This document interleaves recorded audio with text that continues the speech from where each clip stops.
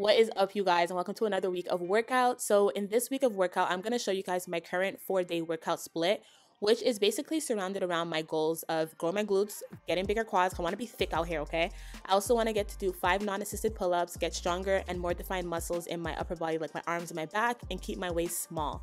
So my first day of my workout is usually hammies and glutes. I like to start my week off strong, and this has a more emphasis on glutes. But before I start, I always do dynamic stretching. Now, dynamic stretching is basically just moving your body in and out of a movement, and this just helps warm up your muscles that you're about to use for your workouts. So because when I do my hammies and glutes, I tend to do a lot of hip flexions. I like to make sure that my hips are warmed up. So I do these like hip rotators where I kind of do external rotation with one leg at a time for about 10 reps per leg. And my hips tend to be very sore, especially, not even sore, just tight, my hips and my hamstrings. So I like to really stretch those out. Here I'm doing some hamstring like stretches, making sure that I'm feeling the pull and the stretch along the back of each hamstring. And then this, once again, is just kind of going into a deep squat and then coming back up. I also like to rock my body from side to side because this just allows my hips to open up for a lot of the hip flexing that I will be doing on my leg day. And then lastly, what I like to do are these like ankle stretches, also inner thigh stretches.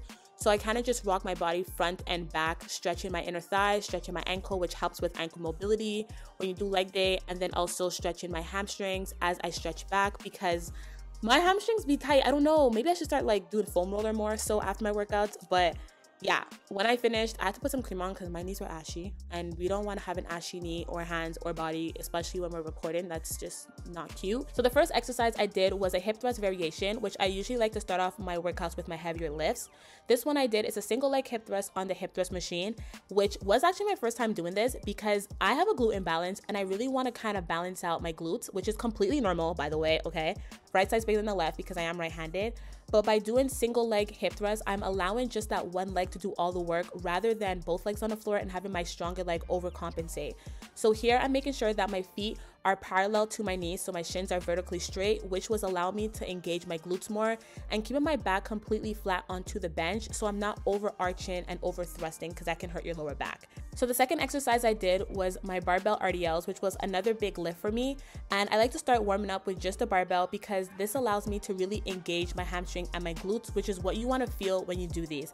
So if you guys want to have that like lifted butt, that Brazilian butt look, this will really help you because this does really target the lower part of your glutes if you bend your knees. So if you keep your legs straight, you're gonna feel it more in your hamstrings. But when you bend your knees and push your hips back like you wanna touch the wall behind you, that's when you're gonna feel the lower part of your glutes stretching.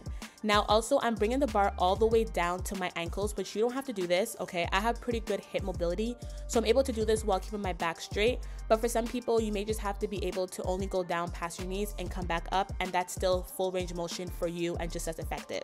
So I went ahead and added weight to the barbell, and I actually, as you guys can see, have an underhand and overhand grip, which allows me to have a better grip of the bar and doesn't allow my grip to give out before my strength does, until I get straps, of course. So I do these for about 5 reps to 6 reps for 5 sets, and my hamstrings were on fire for like 2-3 days, I'm not gonna lie. After that, I did split squats. Not just regular split squats, okay? I did a drop set.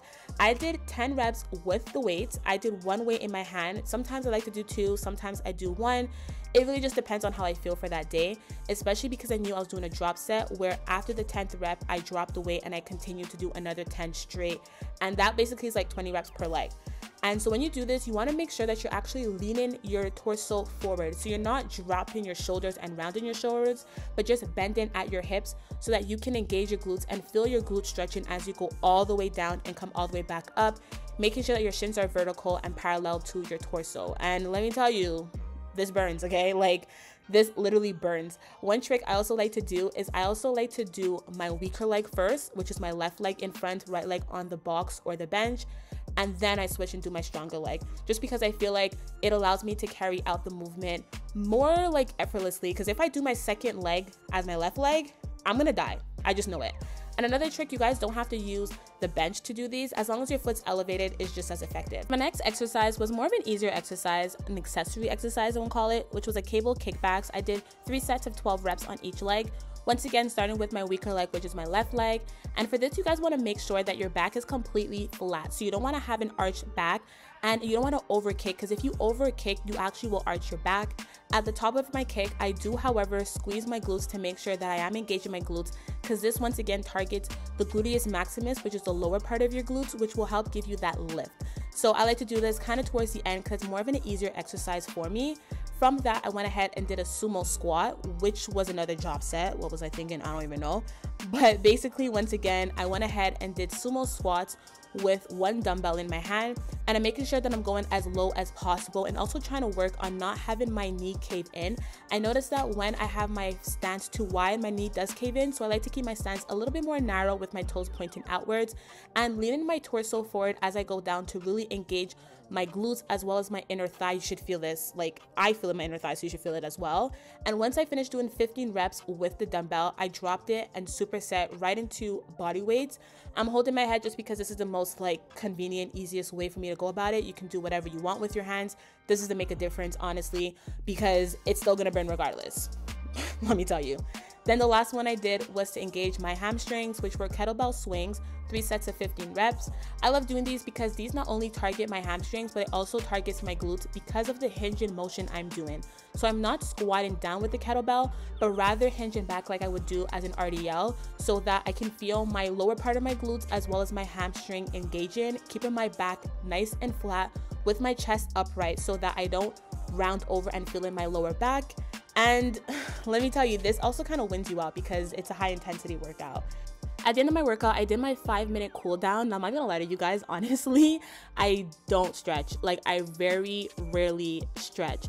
It's actually not good because I preach this to my clients. I tell them to stretch. I make stretching videos for them, everything, and I just don't do myself.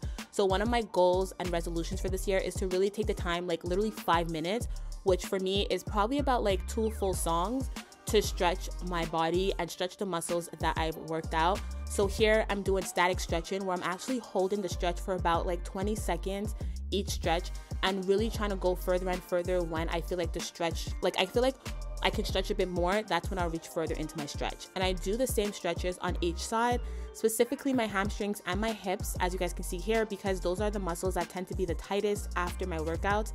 And I'm not gonna lie, I've been feeling really good after these stretches I've been doing. So that is everything I did for my day 1 of Hammies and Glutes Day. And then for my day 2, I did back and biceps. Back and biceps have become one of my favorite days of the week because having a strong back to me is just so sexy.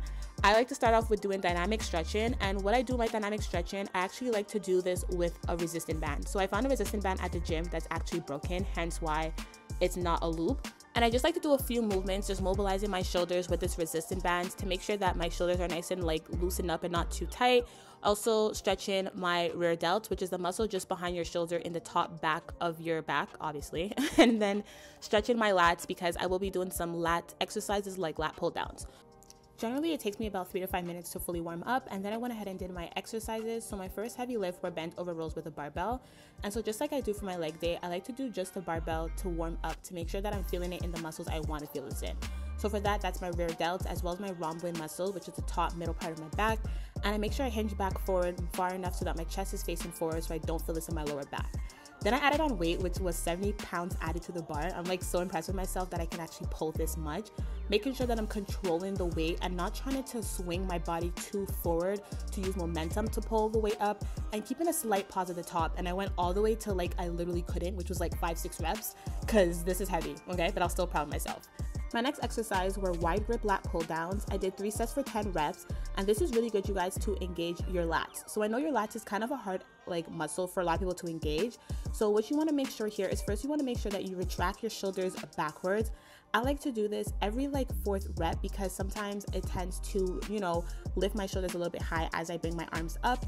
And you want to make sure that you are pulling your elbows in towards the lower back. So think as if you had like, you know, people who have those like tattoos in the lower part of their back. Think as though you want to pull your elbows towards that tattoo. That's a really good cue that I've learned, and it really does help me engage my lats. After that, I went ahead and did my assisted pull-ups. I almost said non-assisted, but no, they're assisted pull-ups with my resistant bands. And this is just going to allow me to get to my goal of doing pull-ups. You have to do this exercise and this movement a few times in the week so that you actually can be able to do them non-assisted. And these are hard. Like, I don't know why, but whenever I get to like, you know, my failure rep, I always have to just wiggle my feet all the way to the top. but I will get these one day. From that, I went ahead and did some straight arm pull downs. These are actually a new exercise I incorporated into my back day because I felt like my back days were just not long enough. I didn't have enough back exercises. And so I kind of rediscovered these because I knew these always existed, just never really did them. And let me tell you, these are really good for engaging your back, especially your lats. Because let me tell you, girl, one thing about having that hour-shaped glass figure, if you have wide lats, it gives the illusion of a smaller hip, or smaller waist is more so the proper term. So did these for 10 reps, making sure I'm keeping my arms nice and straight, pulling all the way down to my thighs. I then ended off my workout with bicep curls. Now I like to do bicep curls with a fixed dumbbell because I just get better coordination than trying to balance 2 dumbbells in my hands. But bicep curls are so humbling for me because I guess my biceps are weak. Like, they are there, I can see the definition, but they're so weak because clearly these were a struggle. And one thing about bicep curls, you want to keep your core engaged and make sure that your elbow is tight next to your ribs so you're not swinging your arms forward to lift it up, use momentum. But it took everything out of me. Like, I could barely get that last rep up. I wanted to give up, but I told myself you can do this, and I just gave it everything and pulled that all the way up. So I was super proud of myself for that, but my arms were killing me. Then to end off this workout, I did cardio. So I do my cardio on my upper body days because I like to do the Stairmaster. I go for a speed of 3 to 4, and I like to do for 12 minutes with a 1-minute cool down. And I like to step with my heel, then toe, because this allows me to engage my glutes. Then after my cardio, I went ahead and cooled down with some stretches. So these stretches are basically kind of the same thing I did for my dynamic stretching in the beginning. But as you guys can see here, I'm actually just holding the stretch longer for about like 20 seconds each stretch. Well, you guys can't actually see this because I'm speeding it up a little bit and clipping like the clips. But I actually went and held each stretch for 20 seconds. And these feel so good. Like, I mainly was stretching my back because I noticed that I had a lot of tension and tightness in my back.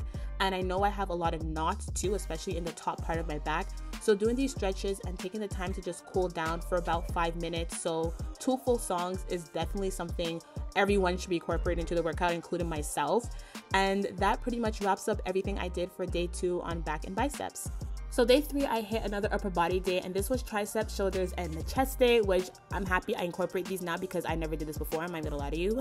So for my dynamic stretching, pretty much I do the exact same stretching that I did for my back and biceps day, mainly just mobilizing more my shoulders because since I am working my shoulders, I wanna make sure that my shoulders are not tight and they're all loosened up. Do some cat-cows. These are really good for your back if you do them properly.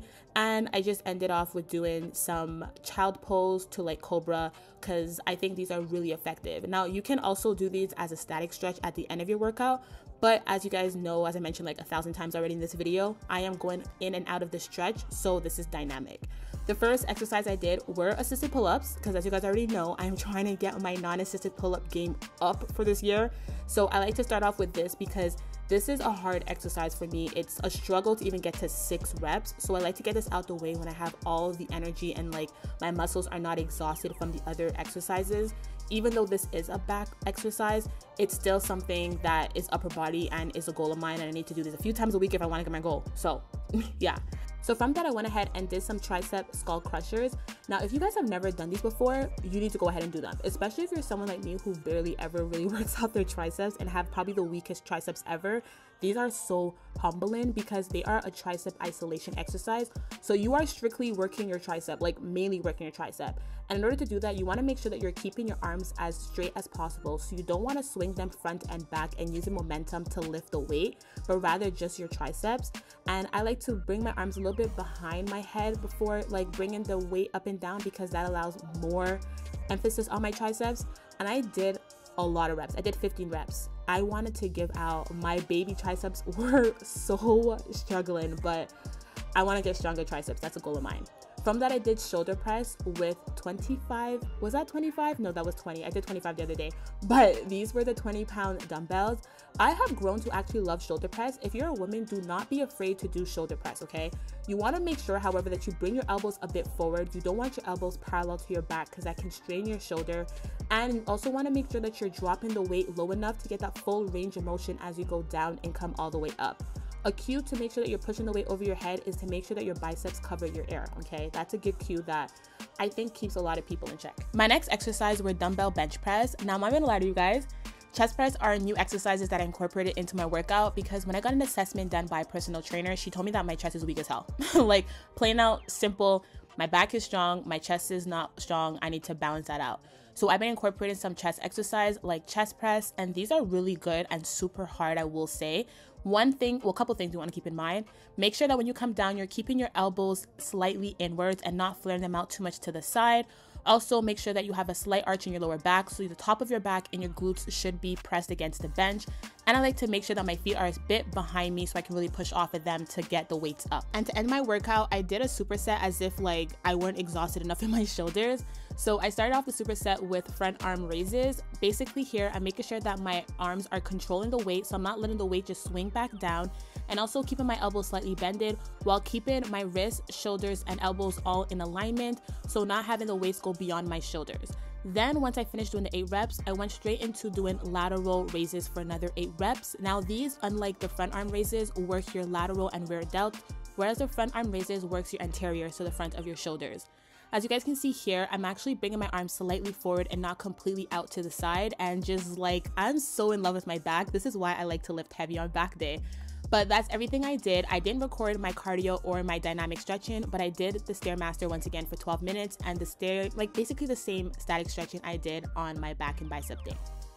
So day 4 of my week of workouts usually consists of quads and glutes. So what I usually start off with, as usual, is my dynamic stretching, just moving in and out of a movement to warm up my muscles. And the movements I do are solely based on the exercises I'm going to do. So because like on my quads and glutes day, I tend to do a lot of hip flexion with like squats, I have to stretch out my hips. So right now I'm doing just an up and down deep squat to not only stretch out my hamstring, but my hips. Then I do a rocking forward and backwards to stretch out my hamstring and my inner thigh as well as my hips, by just basically pushing my knee out to the side as I lean forward. That just helps open up my hips, and it's actually a really good stretch. Then I just do a little bit of like lateral lunges from side to side and pretty much just warm up my body until I feel warmed up and ready to get into my workout. If I feel not warmed up after like 5 minutes, I literally will keep warming up. Of course, I start off with my heavy lifts, which are back squats here. And as usual, I just warm up with just a barbell because it's one of my bigger lifts, making sure that my form is good. I'm not winking my butt, so I'm checking out my form in the mirror on the side. And I am going very deep because that's like a goal of mine, to hit like a heavy deep squat with like 4 plates, so 2 plates on each side. Once everything feels good and my form feels good, I started just slowly adding on weight and doing about, I would say like 5 reps per set as I kept adding on weights. And obviously the heavier the load got, the less reps I was able to do. With squats, you guys do want to push back, so hinge your hips back and drop your hips down, and you want to go as low as possible. Now everyone's squat will look different based on your anatomy and your hip placement, and mine looks kind of like this because I have kind of like long legs, so I have to open my legs a bit wider. But guys, I was so happy that I was able to like back squat this amount of weight by myself. I'm really coming for like 2 plates on each side real soon. So my next big lift was sumo deadlifts, and this is actually an exercise I'm incorporating more and more into my quad day because I do want to lift heavier with this.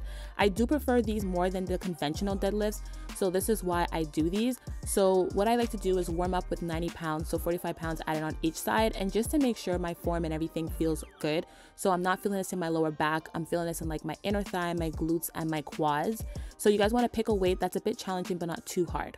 So the form that I like to do is make sure that my feet are basically underneath the bars. So the bar should be just over the tongue of your shoes. I like to grab it with an overhand and underhand grip so I have a better grip on the bar, and that way my grip doesn't give out before my strength does. And as you guys pull up, you want to make sure that you're pushing your knees outward, so like in the direction of your toes, and you're kind of like pushing your feet away from the ground, if that makes sense. Like you're pushing your feet really down into the ground.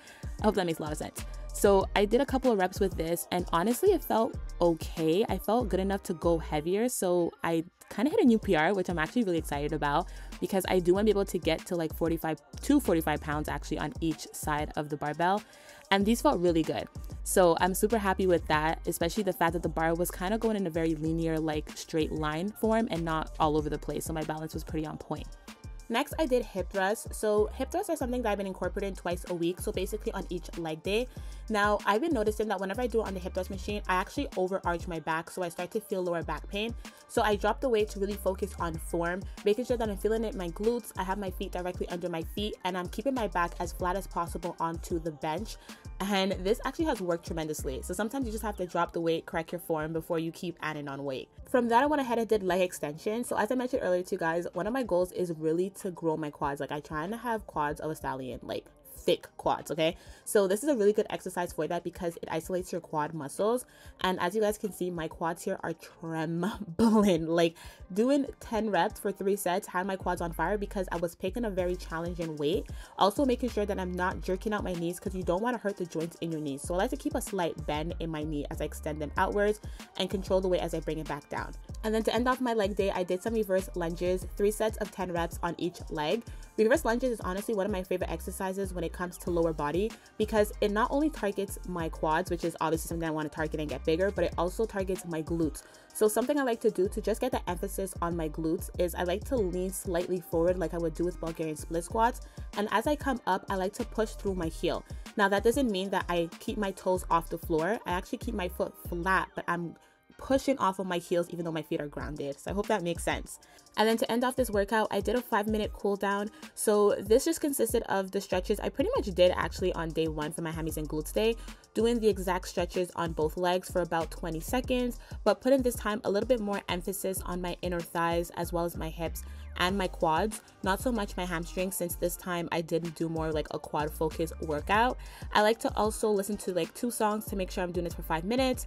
And if I ever feel like any other part of my body that feels a little sore from any of the workout I did that week, I like to stretch that out. But that is all, you guys. That's everything I have for this week of workout. I hope you guys enjoyed this video. Don't forget to hit the subscribe button and I'll catch you next time. Bye.